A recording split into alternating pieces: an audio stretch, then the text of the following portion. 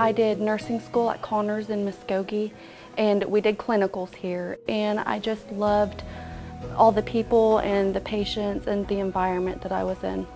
I love my unit because it's a big family. Everybody works together and helps each other out when, you know, we're having a harder day or have a lot going on. Everybody just pitches in and picks up each other's slack. What really made me feel like, you know, this is where I belong is, you know, you're taking care of these veterans and they just say thank you so much for your service. And it touches my heart. So I came here because this is just where I wanted to be. I felt like I had a calling once I was here, that this is where I was meant to be.